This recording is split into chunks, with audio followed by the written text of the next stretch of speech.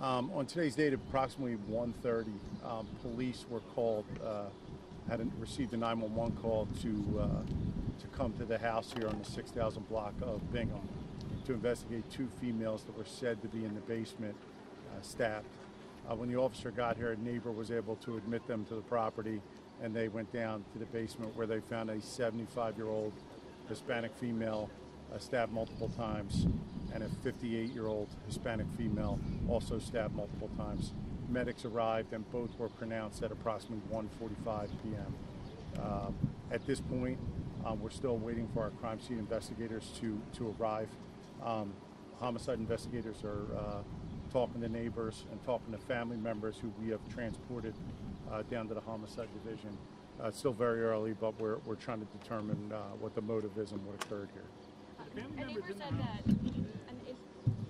To this point, I don't know all that. No one was in the house when the officers arrived.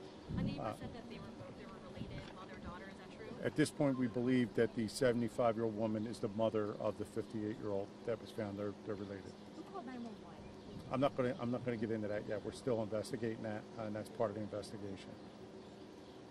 We're told by neighbors that multiple units here had video cameras. That's something that you... And that's all part of our investigation. We're gonna take the videos we always do from the surrounding area and any other evidence that we have.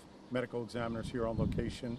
Like I said, as soon as crime scene's on location, they're going to proceed to collect the evidence that's inside. And after our interviews, we might have a better picture of what occurred here. But right now, we're still very early. So multiple stabs. Can you give us a ballpark? I can't. Not until they do their examination. The medical examiner will determine that. Did it look like a break-in scene, or was it? It does not. It does not look like a break-in. It looked like the doors were locked. Have you had calls here before?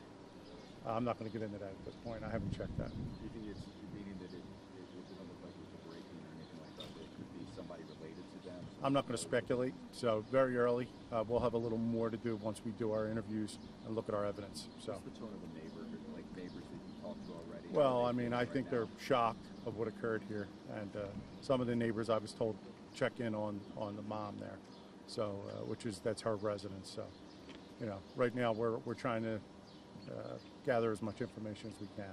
All right. Thank you.